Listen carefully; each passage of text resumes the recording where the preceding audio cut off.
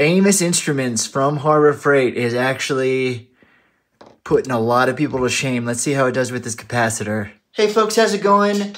Welcome back to the channel. For those of you that are new, my name is Luke, and today we're going to be going over all of the different test settings on your MES Instruments DM300 auto ranging digital multimeter. If you're a beginner or intermediate, you're looking to expand your electrical testing, or you're just learning, or you're simply looking for a product review, this video will be for you. So why don't you go ahead, grab a snack, have a seat, enjoy the video, and let's go ahead and get into it. All right, this is a really interesting little meter. I'm trying to figure out, I don't know. I guess it's like a pocket meter, you know?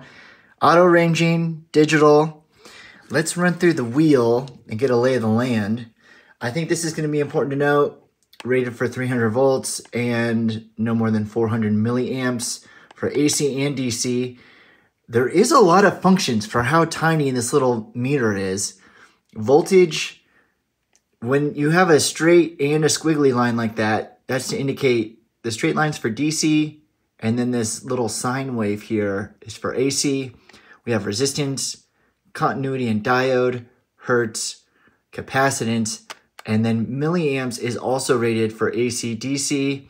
And then we have a hold and select button. So let's go ahead.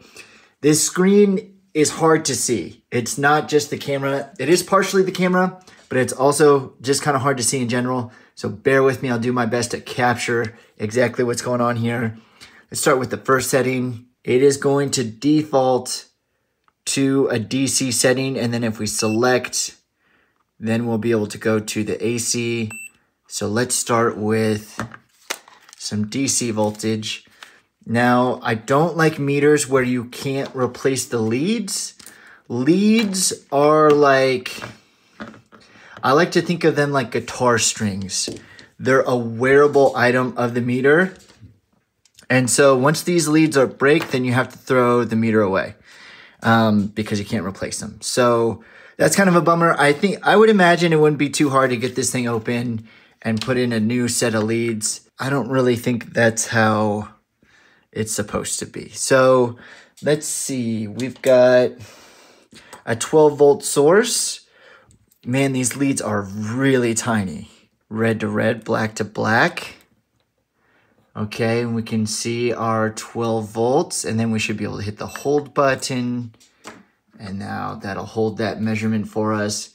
And we can see we've got 12 volts DC. Let's see if we could do like your typical AC electrical. I don't think these leads are going to be long enough to get in here. Let's make sure it's on the right setting. We're on AC voltage. Try to open these little doors. There we go.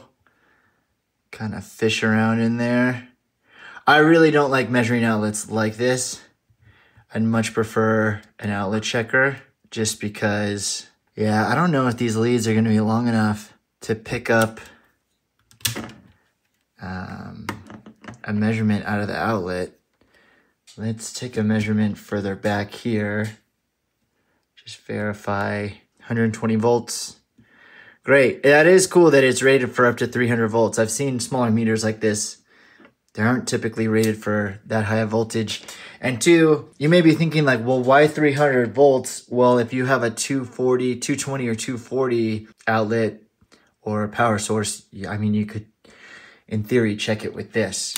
To everyone else around the world, they get hooked up with way higher voltage levels than we do in the US. Next, we have resistance.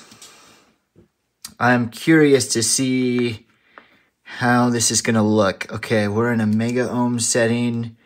Let's try, this should be a 1 mega ohm value. And it is, and we are reading that.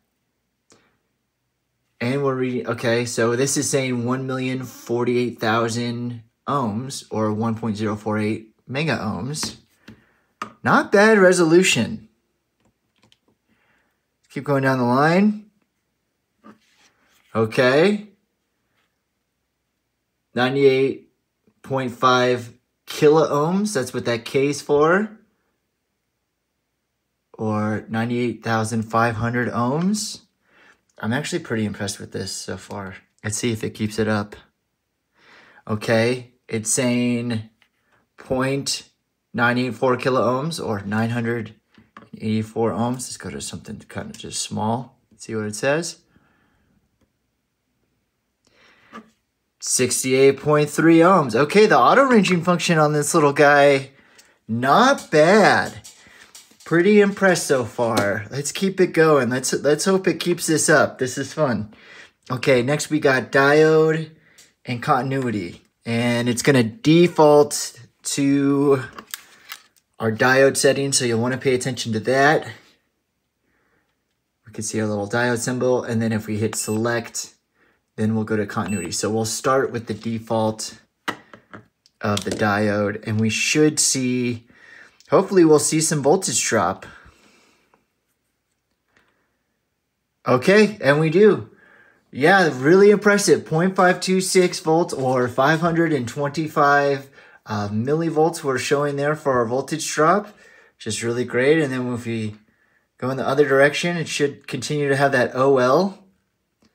And it does. A lot of these like cheaper little meters like this won't display an OL, they'll display a 1. And that can be really confusing, so it's nice that it does that. OL, if you're not familiar, stands for either out of limits or open loop, depending on the context of the measurement that you're trying to make. Let's go ahead and switch on over to continuity. Continuity is good for sorting out who's who. Let's see.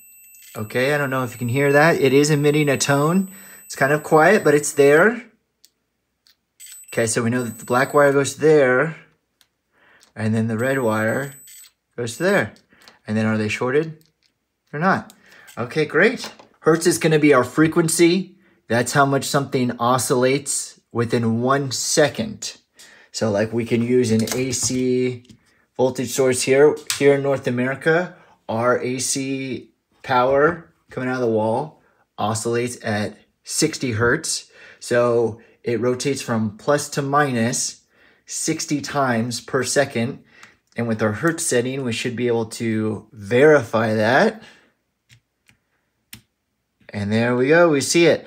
A lot of times Hertz functions,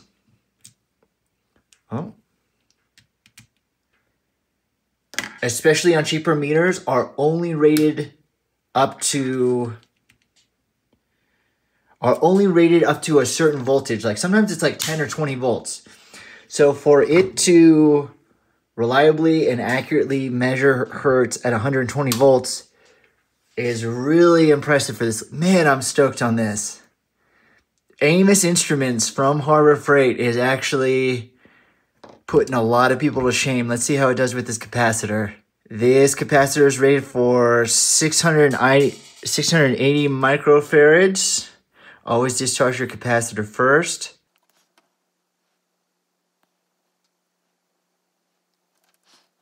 Huh, it's not liking that one. Let's try something smaller. This is saying 2.4,